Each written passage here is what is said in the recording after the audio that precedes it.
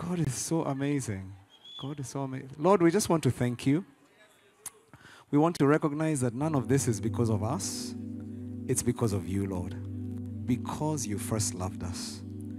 And Lord, indeed, you're just reminding us over and over how loved we are. Every one of those testimonies is a testimony of grace, a testimony of love, a testimony of people being accepted who should not have been accepted. And Lord, we just receive that love, that ridiculous love, that reckless love, that overwhelming love.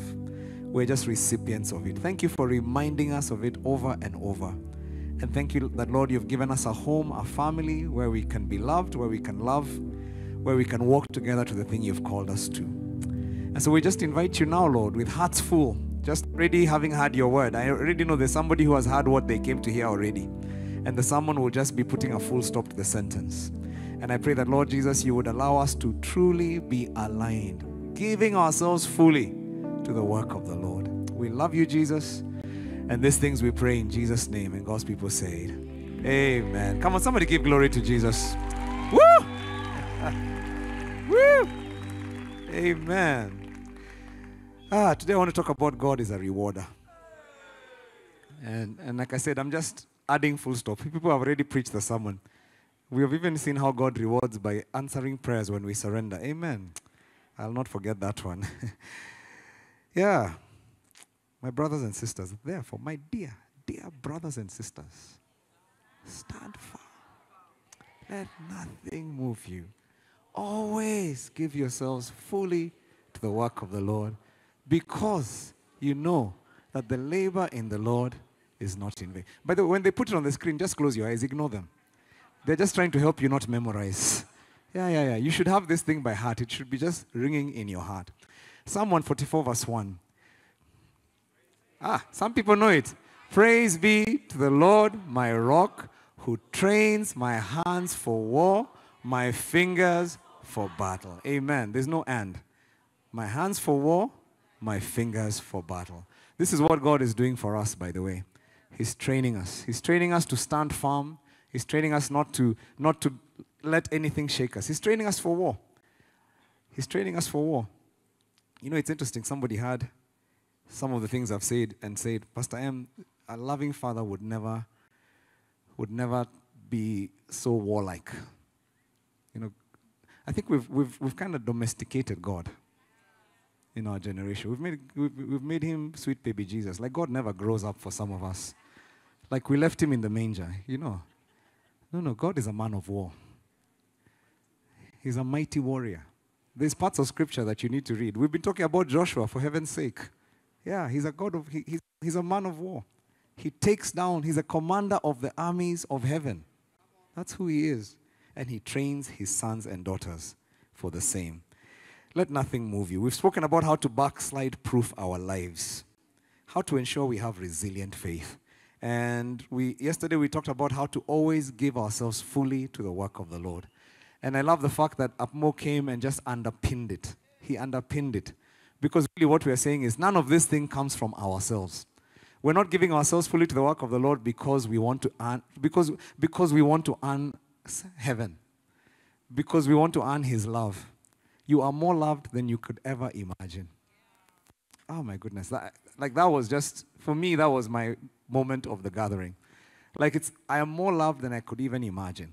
And I always tell people, there's a friend of mine who I met. Actually, there's two guys I've met like that, where I was confused. You meet a guy, and you come with that thing of, yeah, show me what you got. But the guys don't say it. It's there. Show me what you got. Show me where I should be impressed. And I remember both of them had, one of them was an American, one of them is a Kenyan. And both of them just had this thing of, I have nothing to prove. I like you. I want to hear from you. I want to know more about you. And I'm like, dude, you're not a chick. Why? Where's your armor? Where's your...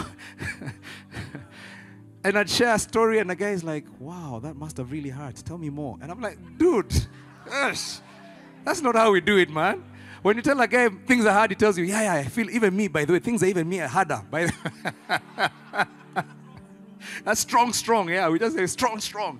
You don't even want to know the details. It's like you might contaminate me with your weakness, But the guy is like, no, tell me more. I want to pray for you. And then what happened? I was so confused.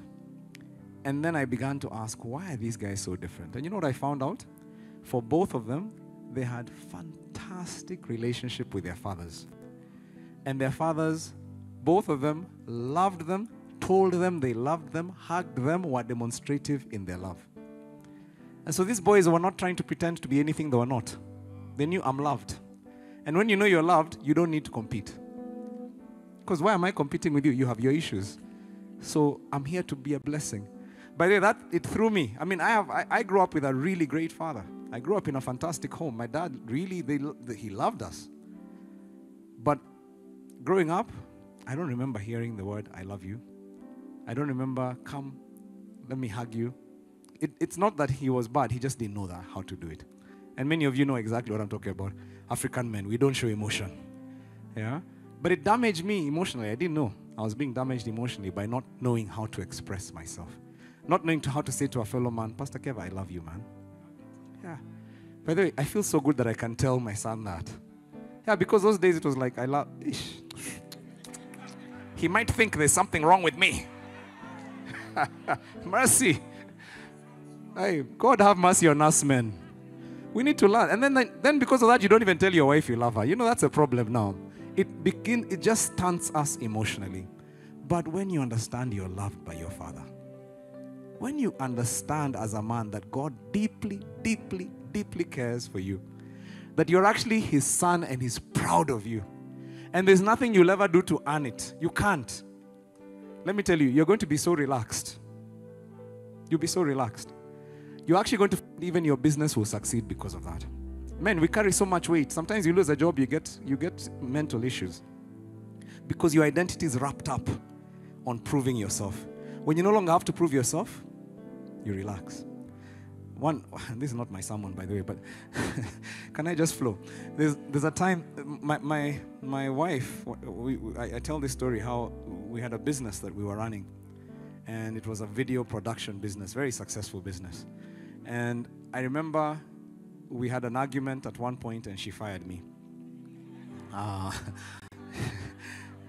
It was actually my business that I founded, but then the way we normally work is I'm very good at founding things, but I'm not good at running things. So she's very good at running things. So she came and ran the business. And then I would come and I'd find things and I'm like, why are you guys doing things like this? Who said that's not how it's supposed to be done? And then she'd come and she's like, you're messing my team. You're messing my office. So one day she told me, either you leave or I leave. And she said, I will allow you to be on the board, but that's about it. I don't want you in my office. I don't want you talking to my staff when I'm not there. That's the condition of me staying. Otherwise, I'm going to look for a job. And I knew if she looks for a job, the thing dies. So I said, fine, I'm fired then. So I left. And I would now have to keep my mouth shut even when I saw things going wrong. You know what I mean? Because, it was just like, I can only wait for the end of the month for the board meeting. Then I could try and insert an agenda. So anyway, where this story is going is one day I walk into the company and I see our chief competitor. This guy is like neck to neck. He's a chief competitor. And he's inside our studio. Now, when I ran things, the studio was like private. You write private, staff only. So it's like you don't want the competition to see what you're doing. So I walk in, and there is the guy, and he's even working on one of our machines. A competitor. I could not talk about that. I was like, no. There, we have crossed the line.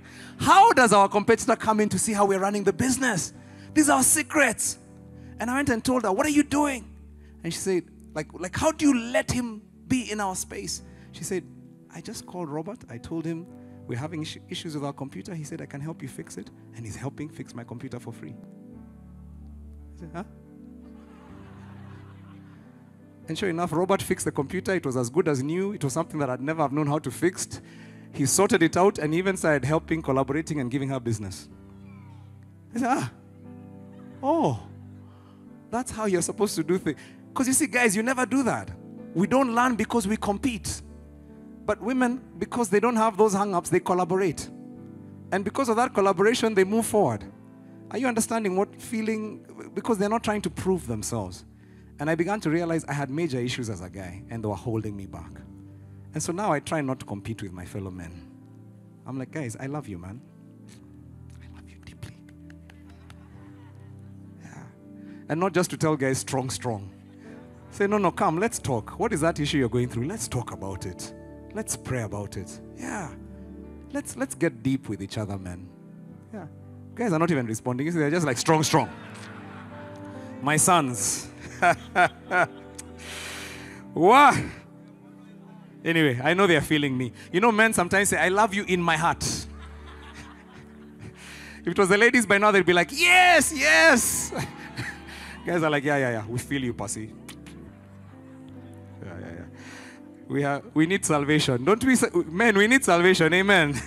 We do. But God is saving us. He's changing us. The men of Mavuno are different. Yeah. They're different. They're not like the men of the world. God is changing us. We don't have to try and front. We can be tender warriors. Yeah. We can. We don't have to try and pretend we are not what we are. Yeah. My strength doesn't come from you. My light doesn't shine because yours goes off. No, I can help you. I can raise you and shine as well. Yeah. That's what a real father does, isn't it? A father wants his children to be greater than himself. That's what a father wants, and he's proud of them when they succeed. God is a rewarder. I just had a man say, we love you, Pastor M. Which man was that? Hey, I feel you, man. I love you, man. Love you so much. God is a rewarder. Luke 19:11-27. Luke 19:11-27. It's an interesting story. It's one we've read many times. And I've probably preached about it several times. But I just felt as I prayed about the rewards God has for us. God took me in a surprising direction, one that I wasn't expecting. And he took me to this parable, Luke 19:11-27. While they were listening to this, he went on to tell them a parable because he was near Jerusalem, and the people thought that the kingdom of God was going to appear at once. He said, a man of noble birth went to a distant country to have himself appointed king and then to return. So he called 10 of his servants and gave them 10 minas. Put this money to work, he said, until I come back. But his subjects hated him and sent a delegation after him to say, we don't want this man to be our king. He was made king, however, and he returned home. And then he sent for the servants to whom he had given the money in order to find out what they had gained with it. The first one came and said, sir, your mina has earned 10 more. Well done, my good servant, his master replied. Because you've been trustworthy in a very small matter, take charge of 10 cities. The second came and said, sir, your mina has earned 5 more. His master said, you take charge of 5 cities. Then another servant came and said, sir, here's your mina. I've kept it laid away in a piece of cloth. I was afraid of you because you're a hard man. You take what you did not put in and you reap what you do not sow. His master replied, I would judge you by your own words, you wicked servant. You knew, did you, that I am a hard man, taking out what I did not put in and reaping what I did not sow? Why then didn't you put my money on deposit? So when I came back, I could have collected it with interest. Then he said to those standing by, take his mina away from him and give it to the one who has 10 minas. Sir, they replied, he already has 10. He replied, I tell you that to everyone who has, more will be given. But as for the one who has nothing, even what they have will be taken away. But those enemies of mine who did not want me to be king over them, bring them over here and kill them in front of me. Wow. This passage was given to people who expected that the kingdom was appearing at once. They'd seen Jesus, they understood he was the Messiah, so they figured, okay, it means that God is about to show up with the angel armies and take over, destroy the enemies, and set up his kingdom. That's what the Jewish expectation had been. So Jesus decided to manage their expectations, but also give them an insight into how things would work in the future. He told a story about a man who decided to invest through his workers with a clear expectation that over time he would receive a return. He would receive profit from the money he invested in each of them. He gave 10 servants each 1 mina. It's equivalent amount for each servant. And he wanted the people to invest it for him. He said, put this money to work until I come back. In the New King James Version, it says, do business until I return. Invest, do kingdom business until I return. 7 of the servants had no report when he came came back, which to me implies that they didn't even do any business. In fact, they ate the capital. Do you know guys like those? They get money and they eat the capital. They take all the capital and they use it to buy a new car. First business, they get all the profits, they buy a car. They upgrade their lifestyle. And there's nothing to show by the end of all the investors' money that they have. Of the remaining 3, one multiplied it 10 times, the other 5 times, and the last one kept it safe as it had been given to him. And this passage, it's actually one of the ones that tells us, one of the many passages in the Bible that tells us that God will reward us in eternity for our conduct here on earth. So before I talk about hidden treasures here on earth, I need to actually be honest with you and tell you the most important hidden treasures are not here on earth. They're actually in eternity. God has some treasures that we often as Christians don't think about. You know, in Matthew chapter 16, verse 27, Jesus taught, and he said, "For the Son of Man is going to come in his Father's glory with his angels. And then he will reward each person according to what they have done." Each person will receive a reward. The Son of Man will come back, and he will give everybody a reward according to what they have done. Jesus was saying several important things about himself and about human beings. He was saying, number 1, that he would come back again. So you need to understand this. Jesus will return. Number 2, when he comes, he will bring rewards. That's the second thing you need to understand. And then the third thing you need to understand is that these rewards will not just be given to everybody in equal measure. That he will give them to each person according to what each person has done. Now, since Jesus hasn't yet returned, we can conclude that even his disciples, because it says when the Son of Man returns with his angels, that hasn't happened yet. So we can presume that even his disciples who followed him are still waiting for that reward to be given, right? Because it says when. It doesn't say that the minute you die, this reward. It says when the Son of Man returns, these rewards will be given. In order to understand eternal rewards, the first thing I want to teach you today is the 6 main events of your forever life. The 6 main events of your forever life. I learned the word forever home.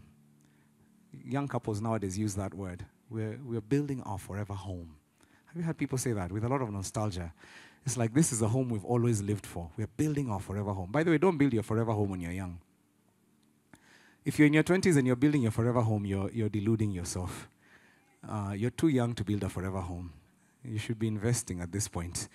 If you're building a home, build a small house. Yeah.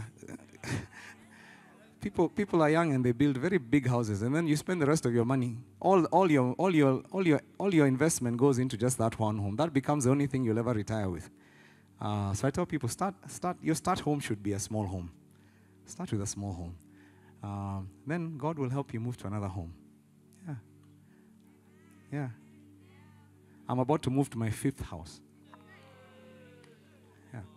But it's because a friend told me, start small. So we built a small house that we could move into, and then we grew. I'm talking to people in their 20s and 30s here. Yeah, start small. Don't build that first house as if you're going to live in it forever. Plan for it to be a rental. It's going to bring you income. It's not in the passage, but that's just my advice. 6 main events of your forever life. Now we're talking about your forever life. Let's leave your forever home behind. A close look at Jesus' teaching reveals that our life has a clear and knowable timeline of events. Your life actually has a timeline of events that will happen for every single one of us. And by the way, this doesn't just happen to you because you're a Christian. This happens to every human being that was ever created, regardless of creed, religion, geographical area. Every human being will have a clear timeline of events. You can think of it like a highway with some major exit points. Just think of a big highway and it's got like 6 major places, intersections. And those intersections will happen to every single one of us who travels along life's highway. The 6 main events, are you ready for them? The first one is what? Birth. Some people say birth. The first one is life. Life. It's interesting, even I would have said birth. But actually, your first main event is not birth. Birth is just the entrance to your first event. Your first event is life. You're created in the image of God. and put on earth for a purpose. You did not exist in the forever past. You didn't. At birth, at conception, because I believe your life began at conception, and at that point, your life began. You actually will have a forever future, but you don't have a forever past. So your life started when you were conceived. Between birth and death, you're here in this segment called life. Life on earth. And every one of us has that. For some people, it's very short. Some people, it barely happened. Other people, it's very long.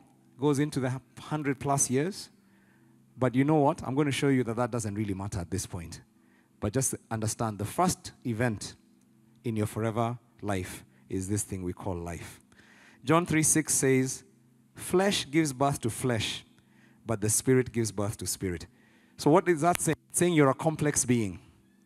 Even though you are born on earth, you're not just flesh. Because the Lord God took something physical, and then he breathed into it something divine. So there's something of you that is not just a body. There's a spirit. There's a sentient spirit within you. And that spirit is made in God's image as well. There's something about you that is eternal. And I love what Anita Ray told us. You know, we don't celebrate salvation because we don't understand it. We don't actually understand what's happening because there's an eternal spark that comes on. There's a light that was off that comes on. There's something that changes completely that person's destiny and the destiny of many, many other people. If we could understand what happens with just one salvation, let me tell you, we'd be stopping church just to have a party. Because that's what the angels do. They understand eternity. And they understand just how powerful when one person gives their life to Jesus. So you're made of flesh, but then there's also spirit. The Spirit of God has given birth to something in you that is spirit. And the same way that you're built of flesh, guess what happened in the Garden of Eden? Man's spirit died. Jesus comes back, dies on the cross, that we may have life. Now, it's not that you are physically dead when you receive Jesus. Your body was alive, but your spirit was dead. Jesus' resurrection brings your spirit back to life. Spirit gives birth to spirit. But it's not just that. 1 Thessalonians 5:23 says, may God himself, the God of peace, sanctify you through and through. May your whole spirit, soul, and body be kept blameless at the coming of the Lord. So Paul even introduces a new element there. He talks about the soul. You're not just a spirit, you're not just a body, but you also have a soul. And your soul is that part of you that is the thing that drives you. And Paul is saying, you're more than just a physical being. There's a self-awareness that you have. There's a soul in you, the thing that makes you a multidimensional being. And then we've talked about the fact that we also have minds. Because remember, Jesus says we love God with all our heart, mind, soul, and strength. Tell your neighbor, you're a multidimensional being. Yeah. The thing about us is our eyes are flesh, so they only see flesh. But when God gives you a spirit of discernment, you start to see much more than just flesh. There are people who I know people who actually see, and they can see somebody walking in and they can see demons around them. And sometimes you might think they're crazy, but it's just that God has given them an eye into the spiritual realm. And they can see much more than is happening. Right now, if the Lord could open your eyes, you would freak out. I think sometimes he closes our eyes so that we don't panic. We don't walk around with our minds blown. Because we'd lose focus on our purpose. If you could see the angel armies that are waging war right now over you. If you could see the guardian angels that drove some of you into this place. You know, by the way, some of you, the 11 of you who came and gave your lives, if you could tell what was going on in the spirit, I suspect there were some angels that were just pushing those demons that guard your life. And they were poking them. And they were being forced to come into church. And you're here, you don't even know what you're doing in a gathering, and you're not even a believer. You're just in church. And you don't even understand, in the spiritual realm, there's a huge battle going on because God has determined today is the day of your salvation. And this thing has been planned since eternity, and the angels are driving, and those demons are clinging on, and they're saying, no, he's ours. By the way, if you could see this stuff, you just go mad. But it's happening all around us. There are angels all around us. And there are demonic powers as well that are claiming their space. their legal space. And sometimes what's happening is God wants to release you, but the devil is holding on to a part of you because he says, I have a legal right to be here. And God is the one who made the law. So he's saying, I'm standing on, because the devil actually knows God's law. And sometimes those bondages are there because the devil is saying, I was given legal right to be here. So all this is going on at the same time because you're living in this contested space that is earth. And you have a soul, you have a spirit, you have a body, you have a mind. The second stage, the second main event of your life is death. Is death. When you die physically, but not spiritually. Your spirit doesn't die. Your spirit is eternal, remember. So when you see somebody who's dead, you're seeing the remains. You're seeing the body. But the spirit has left. The spirit has gone. In October last year, I had the privilege of seeing my father in his last minutes and seeing his dead body. I saw a body. But I knew, and my spirit testified, my dad is not here anymore. The body is there, but my dad's gone. He's away. The spirit part of him has gone because that part is eternal, and he's somewhere else. Just as birth is your brief entrance into the life on earth, the death of your body is your instant exit. You exit this planet. You exit earth. Your body may be dead, but your awareness as soul and spirit continues on. Let's look at some scriptures, just in case you think I'm making this up. Ecclesiastes 5 verse 15. It says, everyone comes naked from their mother's womb, and as everyone comes, so they depart. You came naked. You left naked. Your spirit doesn't wear jeans. In the spirit realm, there are no clothes. You just leave. Just the way you came. Remember, clothes were fig leaves that were sewn because people sinned. Spirits don't wear clothes. The pictures you see of angels, anyway. Ecclesiastes 8 verse 8. It says, as no one has power over the wind to contain it, so no one has power over the time of their death. It's interesting that you may be the most powerful person on earth, but you have zero power. What happens to you? And when it happens, you go. You know? You go. The only two people in all of Scripture who didn't experience death were who? Apart from Jesus.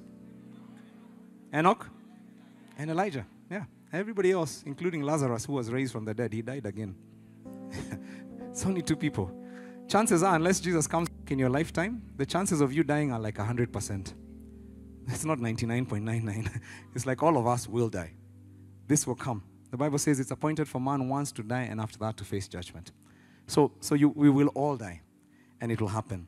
You know, it's very interesting because people on earth, even people who don't know God, have a major denial of death. Death, when you don't know God, is a very tragic thing.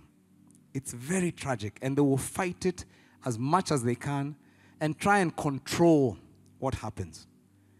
And we find people, I mean, I remember I lived in California, which is really like the place where people worship youth and bodies. And you just have to live there to understand. I mean, it's not even like other parts of the world. It's not like other parts of the U.S. It's like there's something they used to call the summer body. Your summer board. And it's like you can live in another part of the U.S., you'll never feel that pressure. You go to California, and when it's summer, you start looking at yourself in the mirror and you're tucking yourself in. Because it's just that place where they worship youth, they worship bodies, and millionaires spend billions to look young, to be forever young. But you know what? They all go.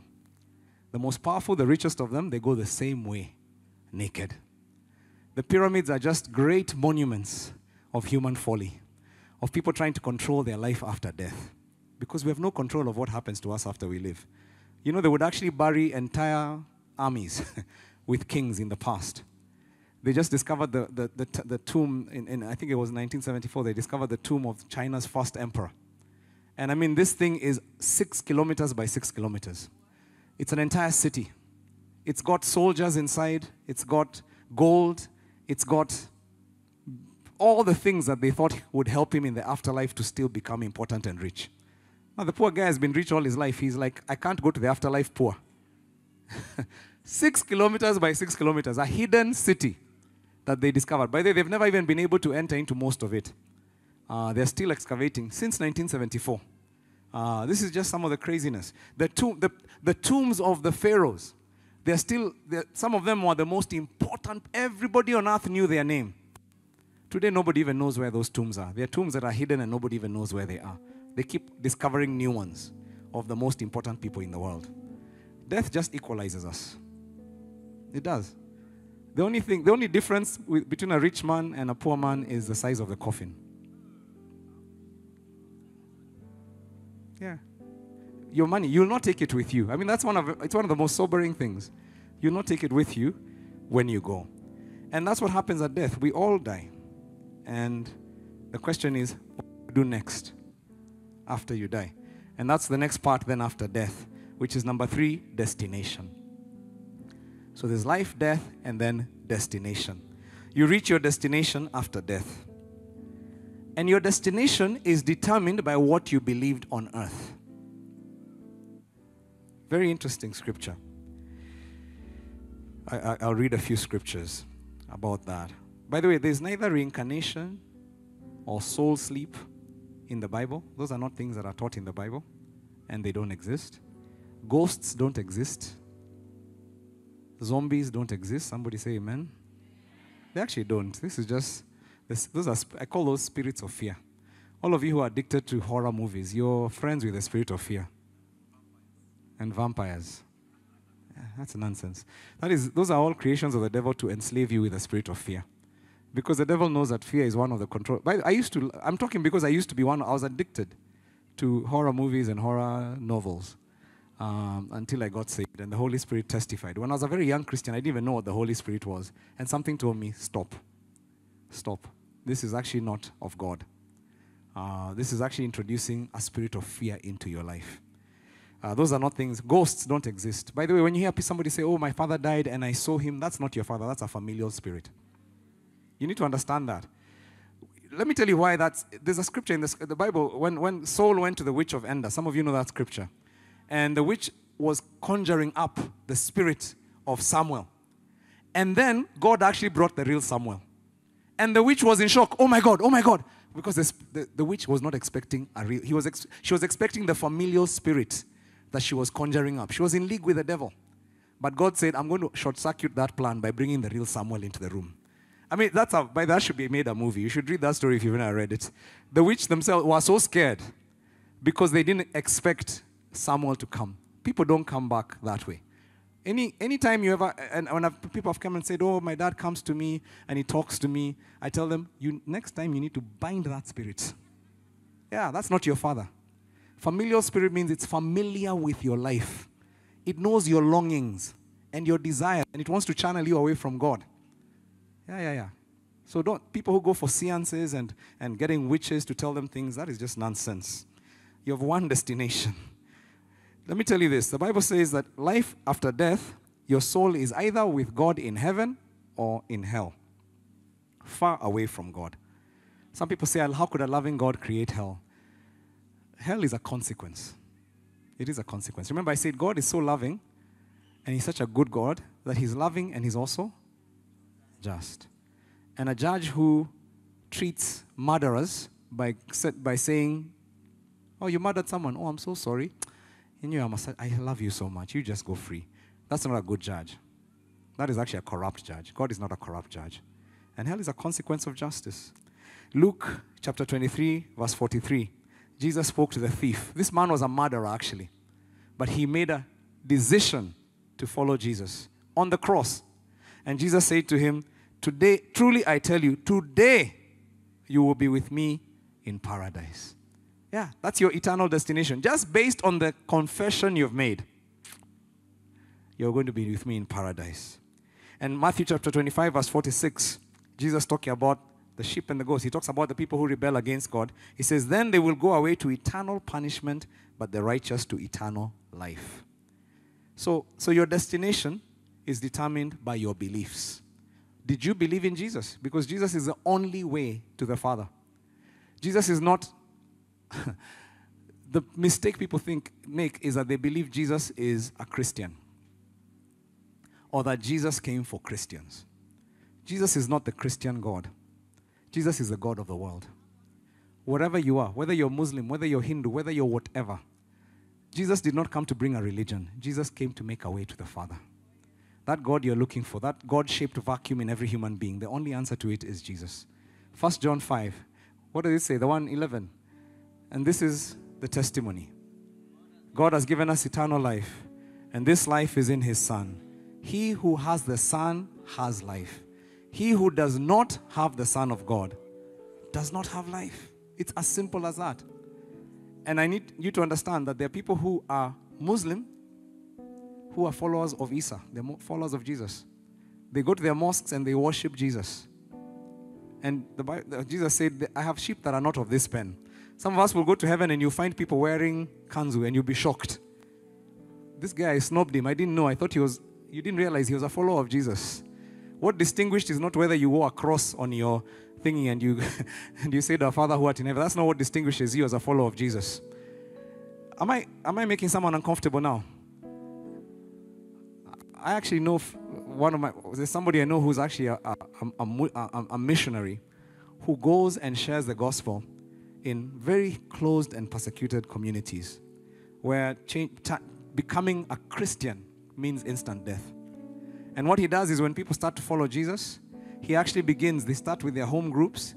He targets leaders and the leaders of those communities.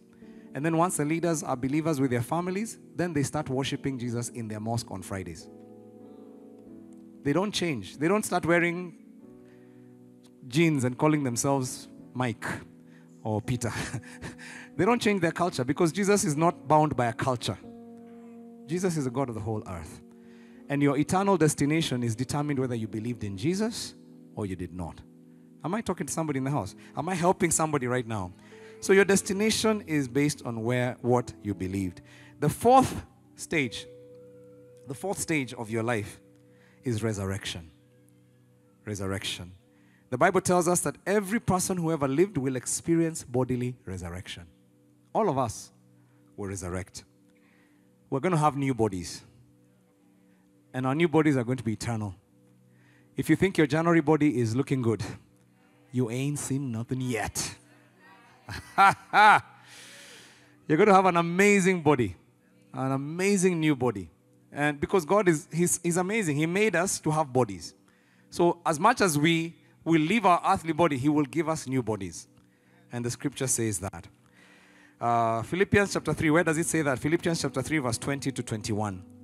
It says, but our citizenship is in heaven, and we eagerly await a Savior from there, the Lord Jesus Christ, who by the power that enables Him to bring everything under His control will transform our lowly bodies so they will be like His glorious body.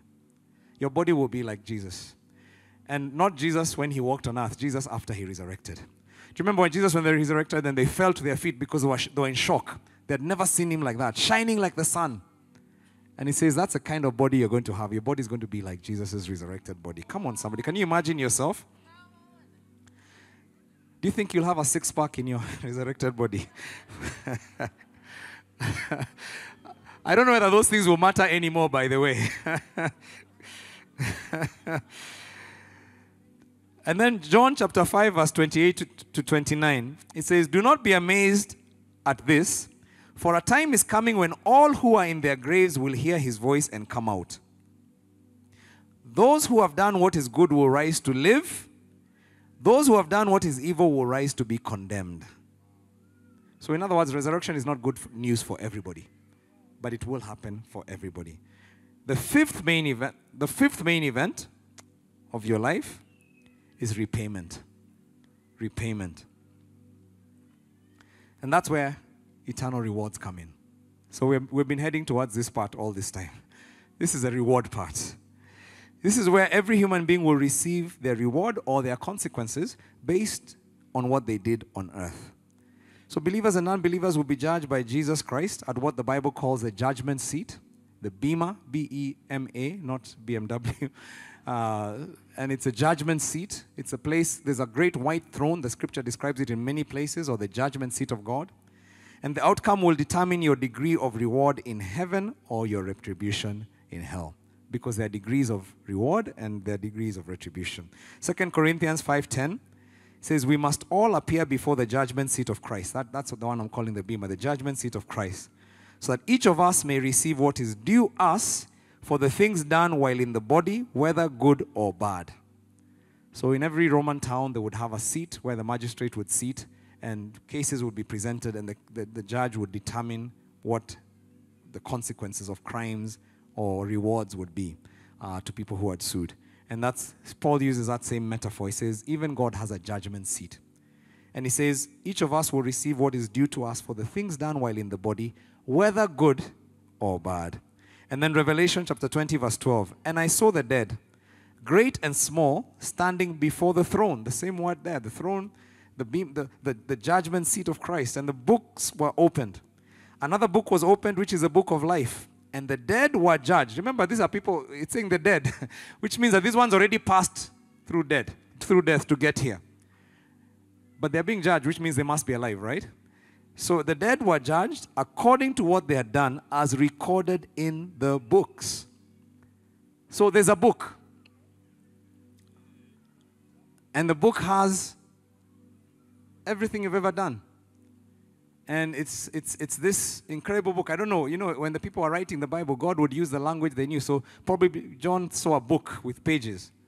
But we have no idea whether the technology of heaven is much more advanced than that. Maybe there's a cloud. And there's data in the cloud. All right, some of you will get it next year. But there's going to be information. There's going to be technology for you to achieve and to your archived life. All the things you ever did, there's going to be, I don't know how many, just think, is it petabytes of information by the time it's recording everything you've ever done? It's there. It's recorded. And it says they were judged because of it. And then number 6 is eternity. Eternity. So you will live forever in the presence of God. That's eternity. Forever. Or in the absence of God as a consequence of your beliefs and actions on earth. Jesus taught that an eternal existence awaits everyone. So it's not just people who believed in Jesus who have eternal life. Everybody has eternity. It's just that for some people it will be eternal death because they will still be alive. There's an eternal existence there for him. Those who have rejected Jesus and who have chosen him, and those who have rejected Jesus and those who have chosen him will spend eternity in 2 different places. Very different existence. But the eternity that Jesus reveals is not just an existence or a state of mind, but it's a real place. 2 Thessalonians chapter 1, verse 9. They will be punished with everlasting destruction and shut out from the presence of the Lord and from the glory of his might. Are you hearing that? Punished with everlasting destruction. There's everlasting life, but there's also everlasting destruction. In other words, it's ongoing. It continues on into eternity. And then Matthew 25, verse 46, then they will go on to eternal punishment, but the righteous to eternal life. So both of those are eternal, but they're 2 different things. There's 2 different eternities. Now, let me summarize this. The 2 things you can see from this summary of your forever life. I've just described to you what your life is going to look like. I've just given you a snapshot to your future. The first one that you need to understand is most of our life happens after we die. Most of our life happens after we die. I had a little illustration. Is Pastor B over here with my gadgets, my things? Oh, there you go. So I'm going to get a volunteer. Can I get somebody in my church? Oh, fantastic. My elders. Pastor Mishu, just go and stand up. The elders bench. And then the deacons. Can I have a deacon? Okay, fantastic. All right, one is enough. Actually, no, 2 of you. Since you both volunteered. I want you to get this rope. I want you to discover one end. All right? Now, the other deacon hold the other end. All right. I want you then to just go with that end until you create a nice straight line. Huh? And it's on the screen, so anybody should be able to see this. So just go. Lift it over the people's heads so you're not touching anybody's head. All right. Now, I'd like you, Pastor Mishu, to hold the ball in that corner. Elder number 1. And then deacon, just stand up next to him. Just stand up over here, next to the pastor. Move that side. I want you to be on this side of him. All right. And I want you to hold the ball up like this. And then I want you to hold it like this. And then Ben, just pull. All right. George, could you help him? Just hold it up like this so it's not too tiring. Okay. All right. So I want you to notice this is your life. This is your life. This is all the existence that you have. Some of you feel you're very, very old. Too old to jump for Jesus. Too old to do things for God. But I'm telling you, you're very young. You're an infant in your existence, in your eternal existence. Because your life has just begun. This little ball from your birth here until the day you die, even if you die at 120, you can see why I said it's irrelevant how old you'll be. Because somebody died at 80, another one died at 120. Another one died at 40. Another one died at 10. Can you see how insignificant that gap is? Compared to the rest of your life. Life is just beginning for you. The Bible says that this is eternity. That eternity just goes on and on and on and on. And it's so incomparable to the little thing, the little dot that you have. But here's the most amazing thing. Here's the most amazing thing. The decisions you will make here will determine everything else that happens the rest of your eternity. Is that a bit of a powerful thing? That you have power. God has given you power. That the decisions you make in this little ball will determine the rest of your eternity. Now, I want you to also notice something very interesting. If you are in the place where you're here and you make a decision to follow Jesus, whether you're a Christian, whether you're a Muslim, whether you're a Hindu, it doesn't matter. You're a follower of Jesus. That decision will determine your eternal destination. But I also want you to notice something else. Your decision will determine your destination. But your actions will determine your compensation. Can I say it again? Somebody say it for me. Somebody who heard me well. Your decision will determine your destination. But your actions will determine your compensation. Because every single person who receives Jesus, you're going to heaven. By the way, the minute you decided to receive Jesus, those people who made a decision yesterday to receive Jesus, their destination is the same. Even if you've been a believer, in fact, one of our sisters talked about those people who are born saved. Because their parents were saved and they were even almost conceived in, okay, you can't be conceived in church, but they were almost, like from the maternity ward, the mom just brought them to hospital, to church to be blessed. They were anointed with oil by the priest. They became little children in the church. They're the ones who are carrying the Bible for the pastor. They grew up in, like, that one is going to heaven. But they're not going to heaven more than the person who got saved yesterday. Like the minute you receive Christ, you have an eternal destination. You have an eternal. Can somebody just, God is so amazing. Remember the parable of the workers in the vineyard? Some people came in last minute. They worked, any last minute people in the house who are thankful to God. You know what? Some of you are saved long ago, but all of us are going to the same place. Jesus' name. Amen. Yeah. Our destination is the same. We're all going to heaven. But what we're talking about when we talk about hidden treasures is that there's also something called compensation. I'm going to prove that to you in a minute. Can we just appreciate our deacons and elders?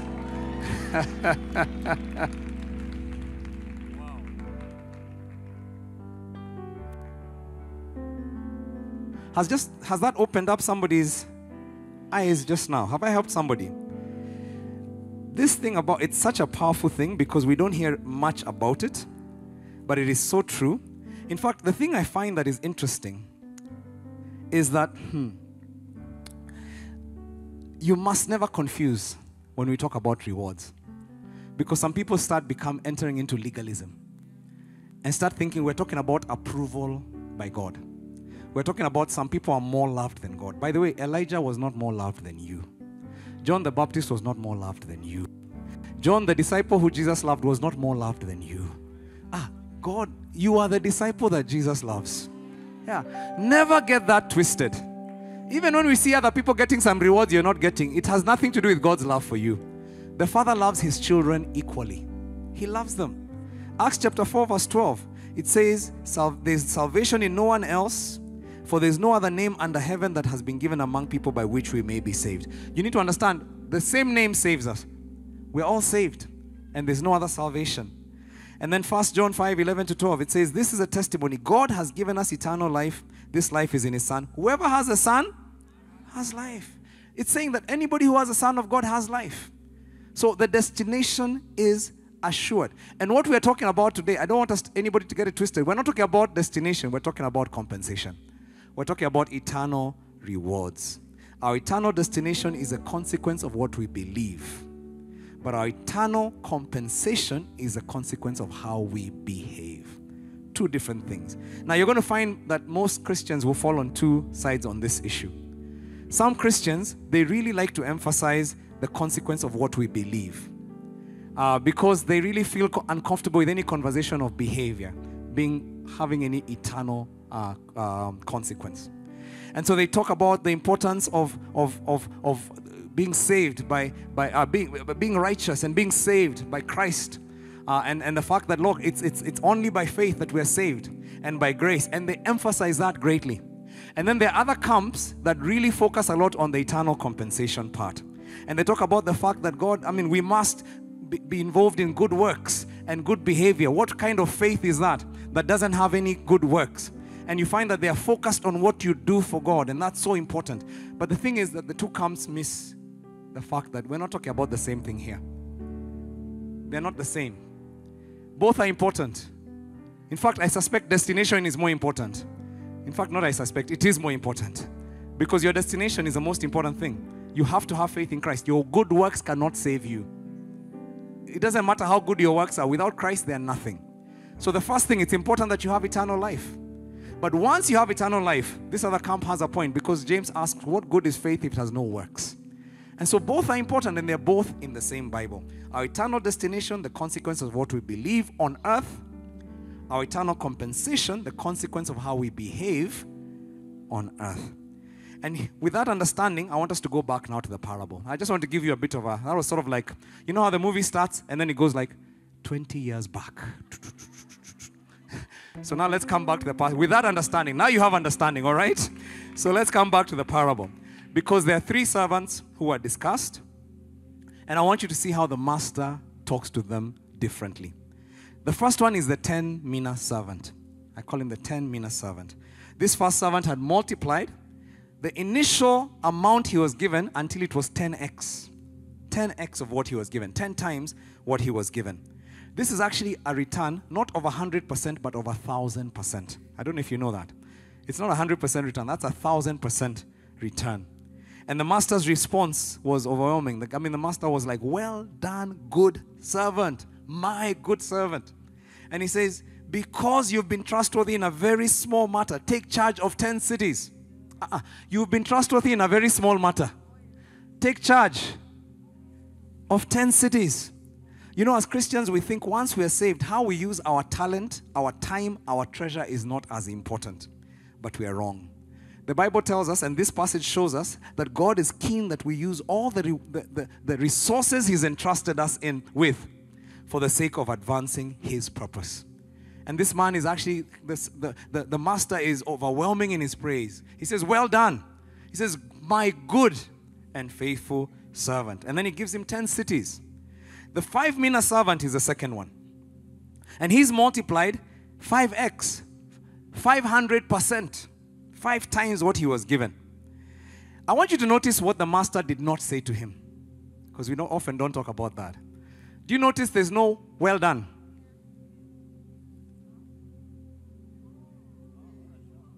What a shock. Did you notice there was not my good servant? Have you noticed that? Because often we look at it and we think they were told the same thing. They're actually not told the same thing. He says, he doesn't even say, well, he says, his master answered, you take charge of 5 cities.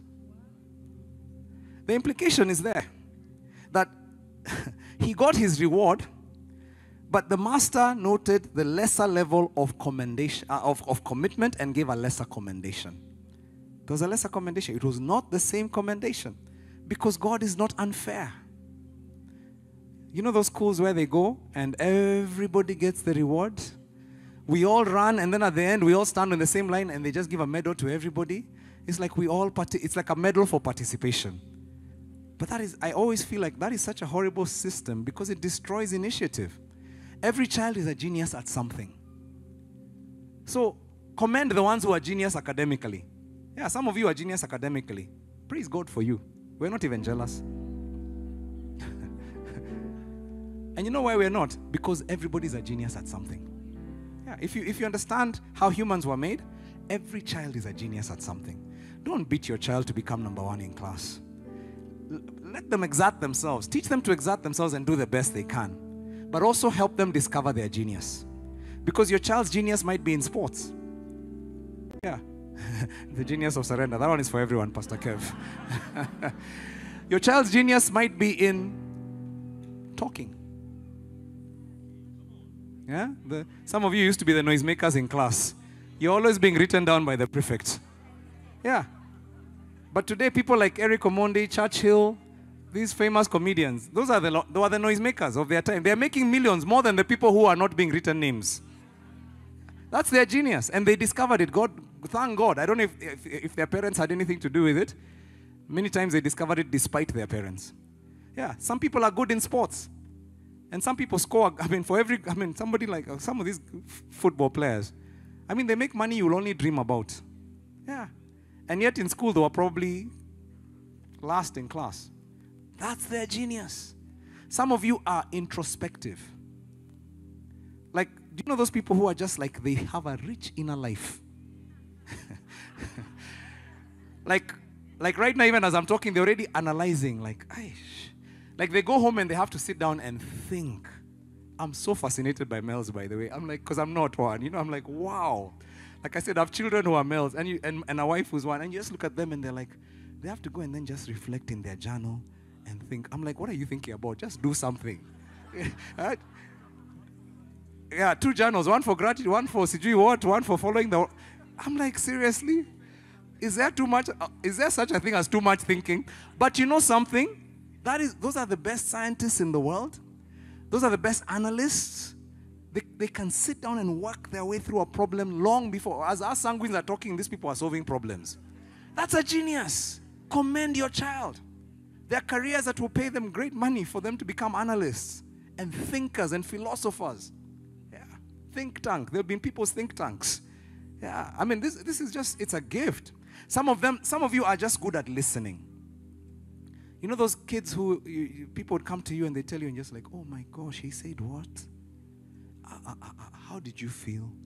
Oh my gosh. And it's like, who does? It's like, you're just good listeners. And that's a genius, by the way. Did you know that? It's called interpersonal skills. The introspection is intrapersonal skills, but interpersonal skills are being able to analyze other people, to discern when something is wrong. We have a child who, if you enter the house with a secret, they will know. I have a child who has a genius. Like, you know my children, so I can't tell you all about them. But yeah, you enter, like as parents, we couldn't hide any secrets. If you wanted to keep a secret from this child, keep it away from the house. Because if I enter the house looking in any way likely to suggest that I didn't greet her the same way as I did yesterday, she'll be like, what's wrong? Daddy, what are you hiding from me? like seriously, how do you know? It's just a genius. It's discernment. And all of us are genius at something. So I just say that because parents, sometimes we get into this competition. You hear someone saying, my child got 4 A's, 400, and you're like, oh God, what happened to mine? No, there's nothing wrong with your child. That's just one area of grading. That's the only problem with our education system. They only reward one area. We really, a good holistic education system should grade people in their geniuses. So let people win their medals in running and celebrate them for running. Not all of us are good at running. Praise God for you who run. Yeah, Pastor Noel.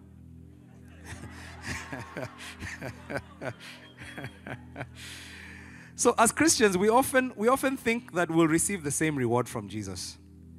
But that's not what the Bible teaches. The truth is that God will reward our work for him, but it will actually be directly proportional to our fruitfulness, to how much we multiplied our life for him. And I know it sounds crazy to say this, but not everybody in your DG will have the same reward.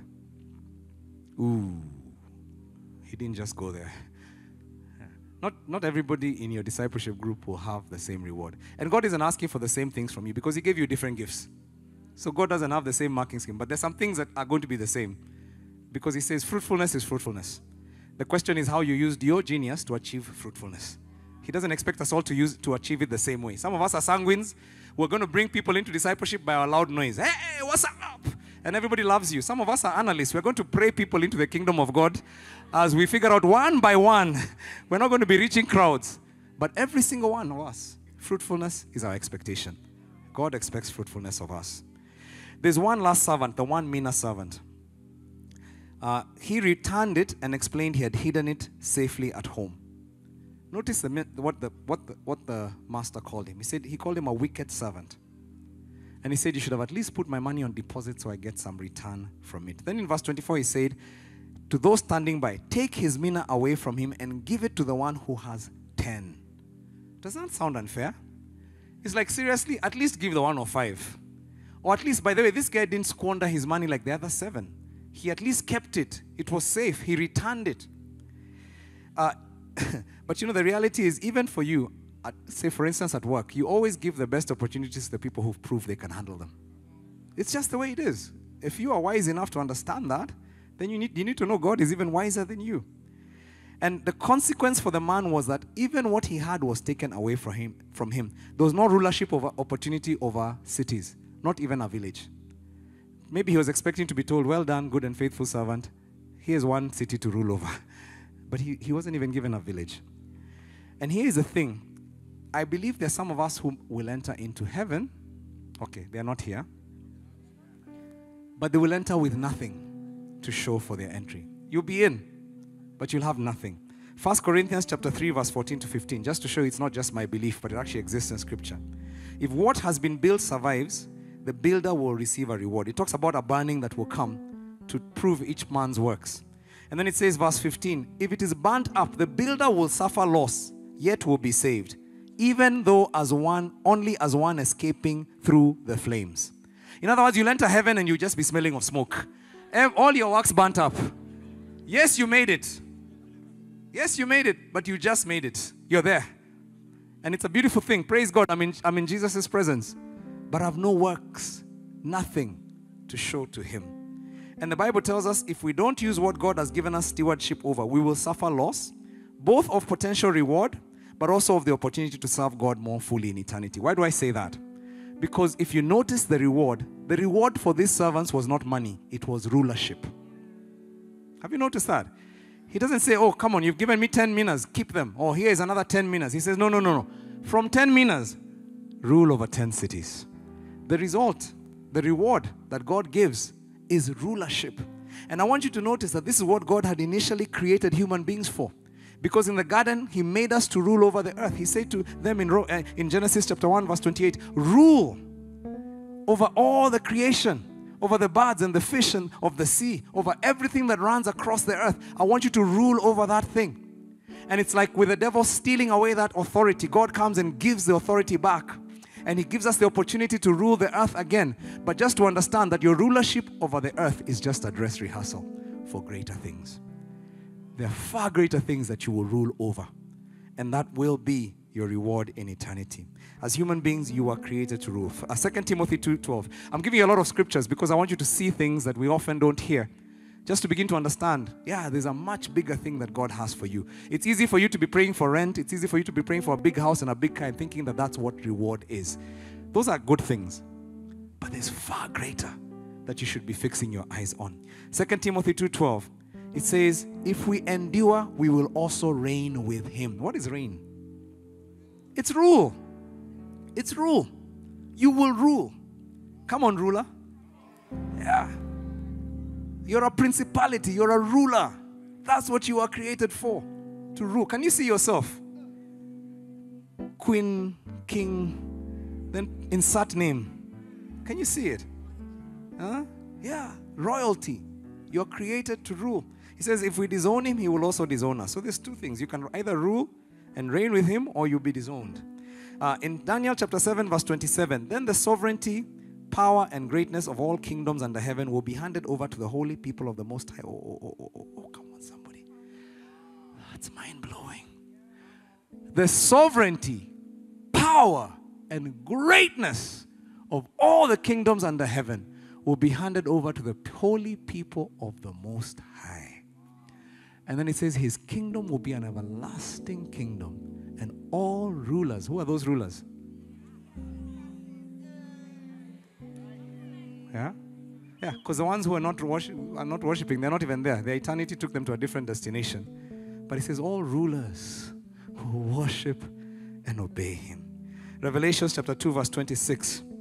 To the one who is victorious and does my will to the end, I will give authority over nations. Your reward is ruling. Your reward is rulership. Your reward is authority. You are actually created for that. The little things that you're leading on earth are just preparing you for far bigger things. The leadership you're learning on earth is preparing you for far greater rulership and leadership. And Jesus' reward of rulership will be given to his people. But it's on the basis of what they did on earth. And that's the thing that's interesting, because not everybody will have the same rulership, the same degree of rulership. Many will be there, but without the same level of access. It's an interesting thing, because in heaven, it won't be a tragedy. The beautiful thing about heaven is a place of justice and fairness. So if you don't have the same level of access as the person in your DG, you won't even feel bad for them, because you'll actually understand it was just. Because everything will be clear. The cloud will tell you what they did, and the cloud will tell you what you did.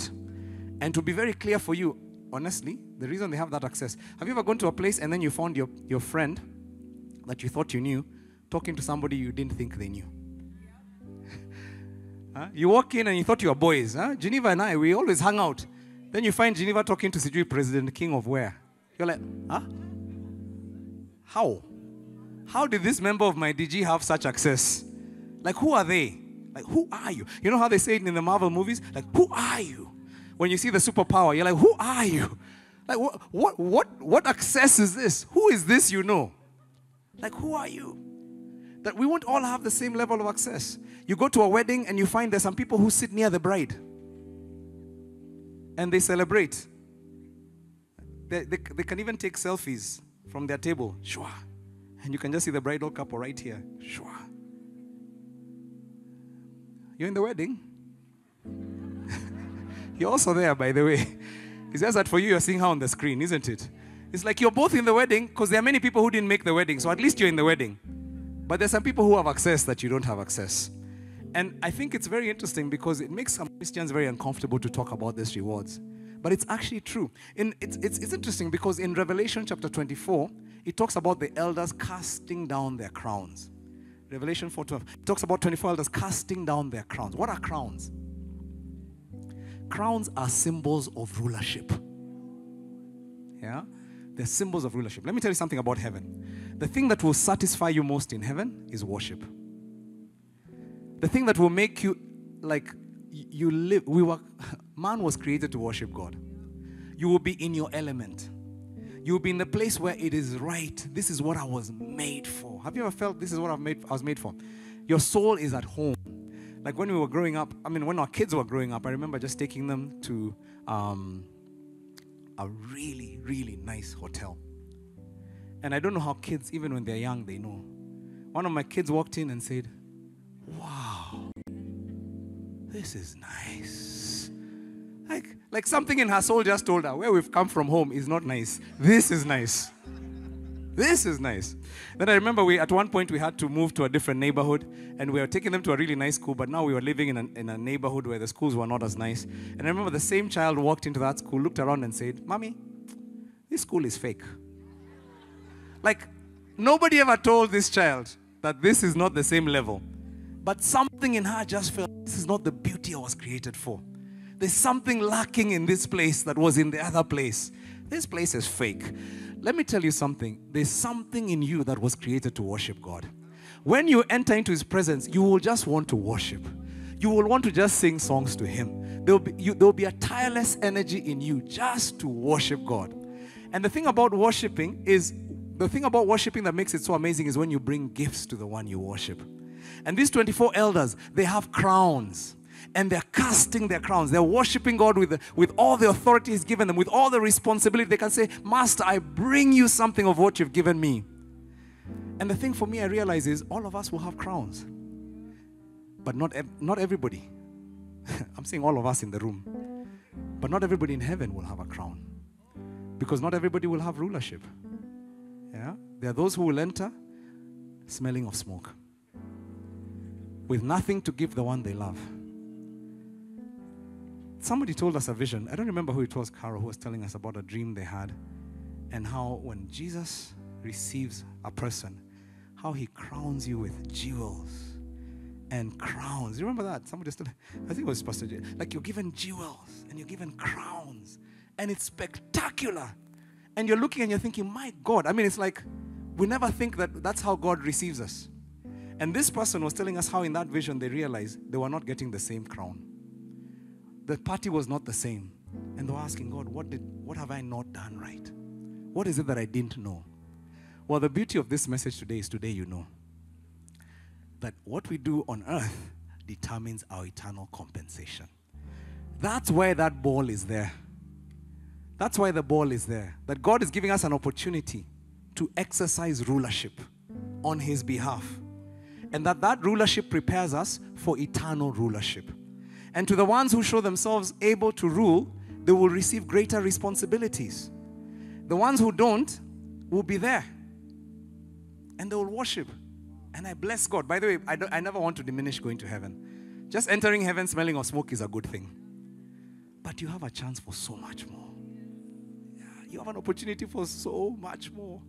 And you know it. It's like the marking scheme has already been given long before the exam. When the judgment seat of Christ comes, you'll already know. By the way, God is such a good teacher. You know those teachers who tell you, here's what I'm setting in the exam. Day 1 of class. He's already told you what it's going to take for you to have rulership. He says, just be faithful and multiply. Make disciples of the nations. And my prayer is that you will never again think that faithfulness to God just means not sinning and coming to church on time. True faithfulness is about multiplying what God has given you. It's about multiplying your life. Multiplying your impact, using what God has given you to bless people around you. And the eternal reward I get for that multiplication is I get to rule. By the way, this message shouldn't make you feel depressed. It should actually make you happy. Because what it should tell you is everything you do on earth counts. Everything we're doing right now counts. In the next talk, I'm going to give you the marking scheme according to the scripture. It's such an easy one. By the way, already you're doing those things. But when you know you're doing them, you know there's some things you're just doing that you're doing. But once you know how they count, my suspicion is you're going to do them completely different going forward. Because you understand, I'm in the ball. I'm right now, my life is on the ball. It's a small thing I'm living for. Right now, my daddy, he's on that rope. He's in that space with his maker. He's in that space where he's beginning to see the fruit of his life. And I'm so grateful because I know he lived a fruitful life. That's where he is. And my prayer is for all of us, we're going to experience that. Your mission, should you choose to accept it, is to manage a valuable asset for your master. Every one of us gets that mission. Thank you, George. Thank you, Pastor George. I love Pastor George. Your mission is to manage a valuable asset. That asset is your life. The sum of your talents, your strengths, your interests, and your possession. Your mission is to manage that life in such a way that you greatly increase your master's kingdom on earth. Your master has not returned, but could do so anytime, any day. And the most important question you should be answering every day is, how can I be a good steward today of everything my master has placed into my care?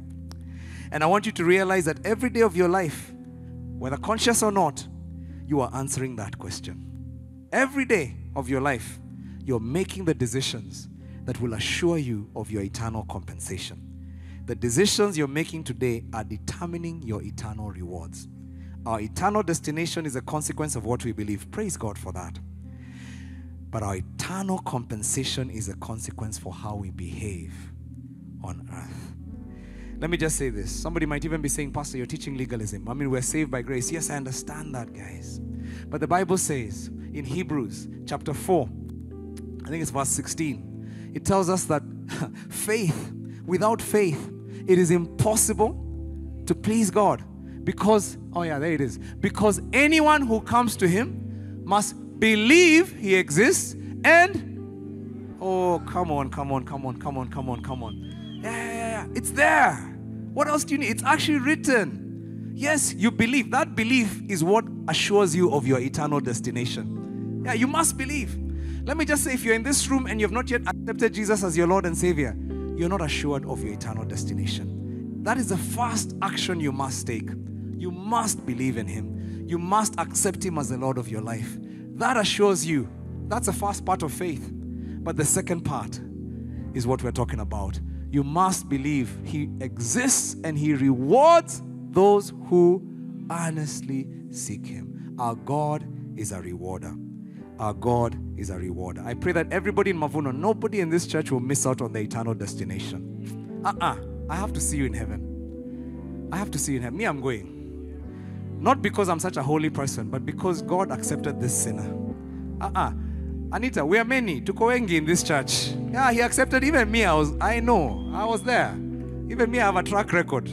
I'm one of those ones least qualified. God accepts us. Bless the Lord. And we're not accepted because of anything we did. We're accepted because we believed. Praise God for that. I pray none of you will miss out on heaven. But here's the thing I also want to pray. I want to pray that all of you will be in the front row, casting down your crowns. The many crowns. Because you knew what God expected of you and you did it. You didn't get caught up in a divided faith, following the things of this world, forgetting that there's a major thing, that every decision we're making every day is counting towards our eternal compensation. And my prayer is that we'll all be there, including myself. I pray that for myself.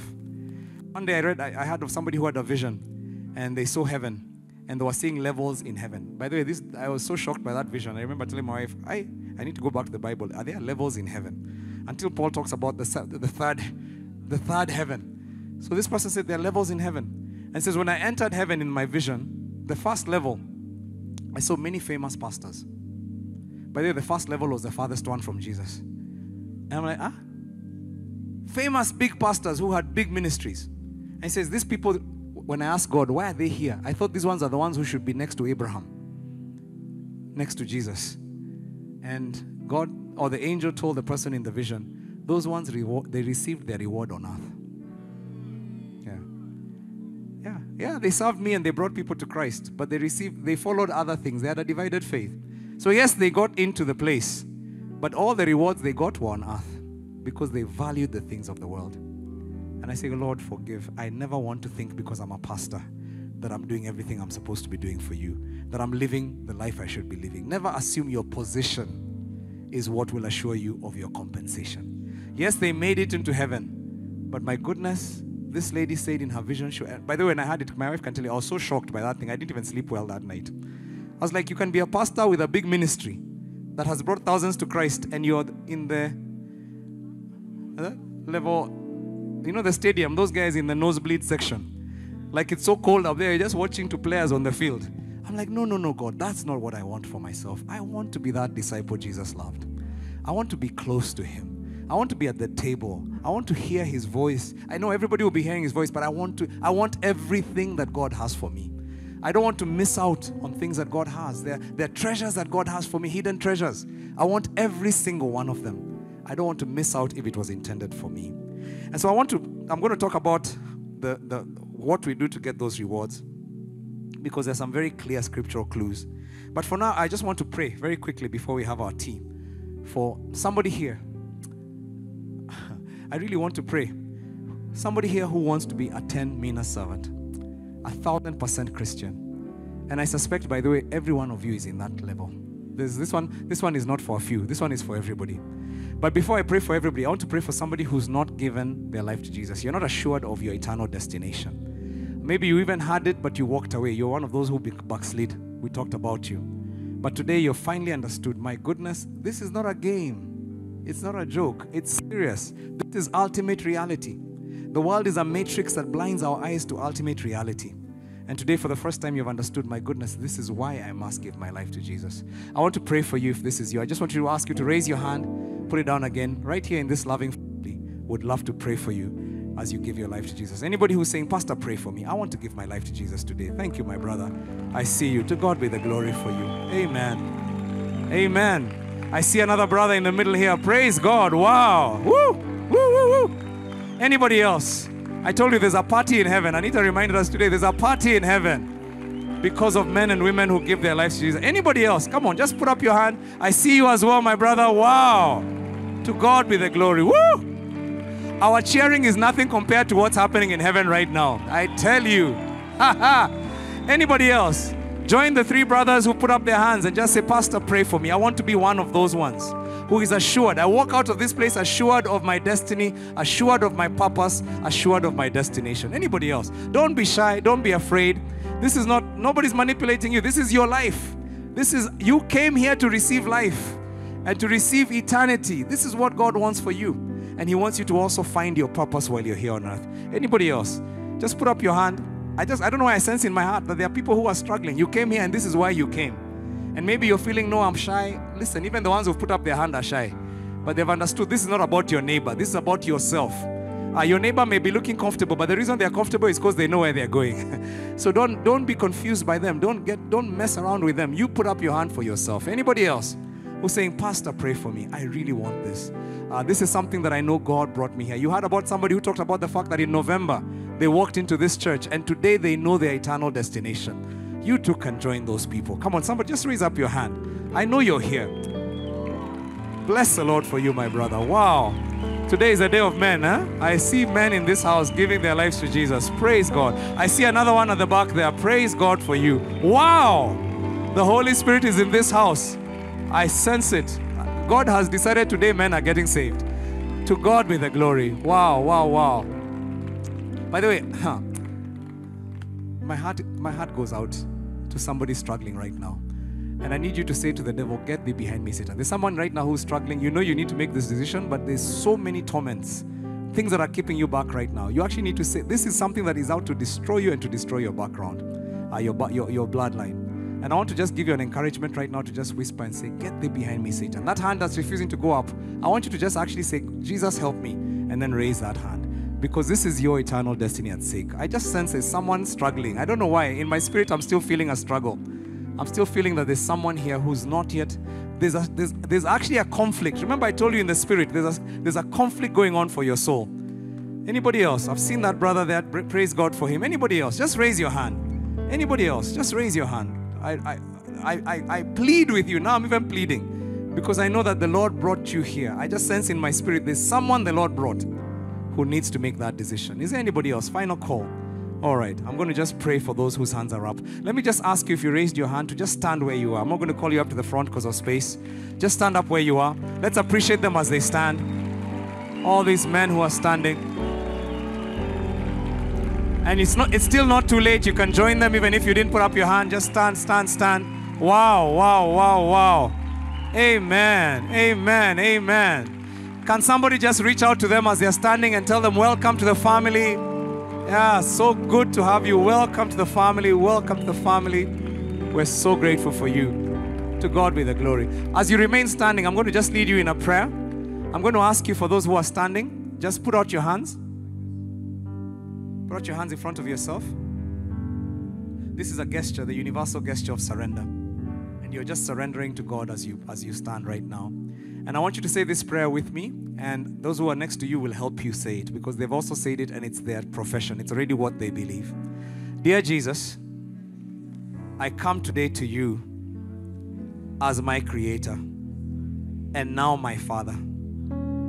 Forgive my sins. Fill me with your Holy Spirit. I want to follow you.